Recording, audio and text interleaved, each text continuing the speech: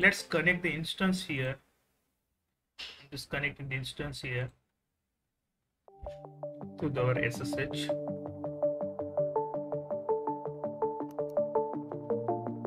So it's basically doing the connection establishing. Okay, so this is connected, and now let's go to the steps just to check what steps we are following. So GitHub repository has been done, provisioning the instance, that is we are working. So EC2 instance role created. Now in the second part, instance has been also created. Now we want to validate the code deploy agent.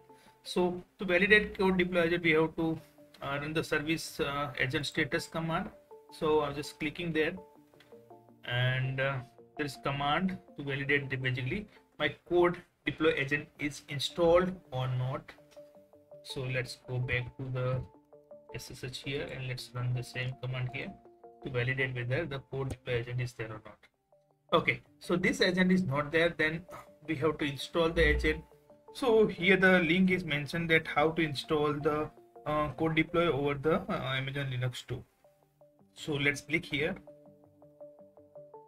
and the steps here mentioned, you can see these steps we have to execute to install the code deploy. So I'm just taking the steps from here and follow the same steps. Okay, I'm just doing the Ruby install, giving the -y just to automatically giving the yes by doing the installing the package. So this is basically how to deploy the code deploy agent, installing the part here. So let's go for the next one, that is a wget install. So I'm installing the wget here. Okay, that is already on later steps. So this is the optional steps we are skipping. We should go in the EC2 directory, that is also there. Now we have to download this package. So I'm just going to download, just giving the wget and downloading this package of code deploy.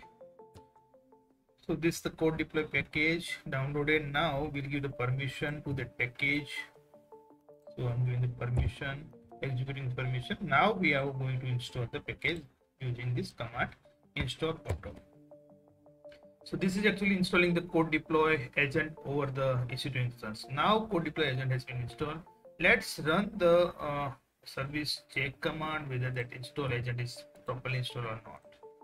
Okay, see here it's installed properly and it's running here. So now code deploy agent has been installed successfully. If you have any question or any doubt, feel free to ask in the comment section below. I will answer you as soon as I can. Thank you for watching. Bye and have a nice day.